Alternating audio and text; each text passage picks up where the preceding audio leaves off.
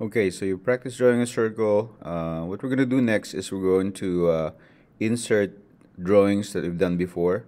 So what we're going to do is we're going to click on blocks. Whoop, click on blocks. And then we are going to not create one, but we're going to browse for blocks.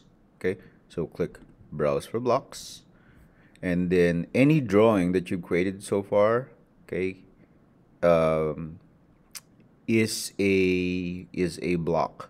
Okay, so if we wanted to insert a block, we must save our file or open our file in Google Drive. So if we're not in Google Drive, we won't see the other drawings that we have.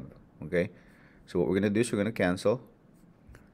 We can go back to our education or AutoCAD, and then it's just a circle, so we're not gonna save.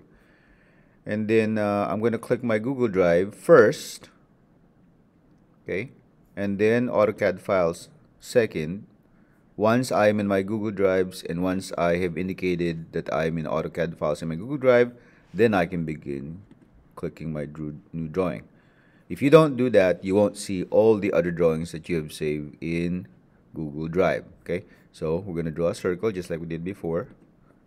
And then we're going to now browse for blocks. And then you can see now that you are now in your Google Drive.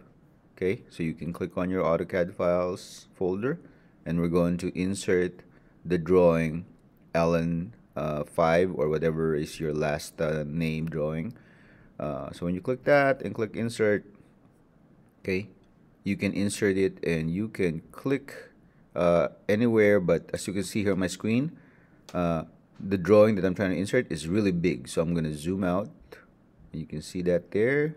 I'm going to zoom out and click somewhere like here. There you go. Okay, click somewhere. So you can insert any other drawing using browse for blocks. Any drawing is a block by definition. Okay, so go ahead and insert that. When you insert that, it is a one group when you insert them, and you can always ungroup them using the explode tool here.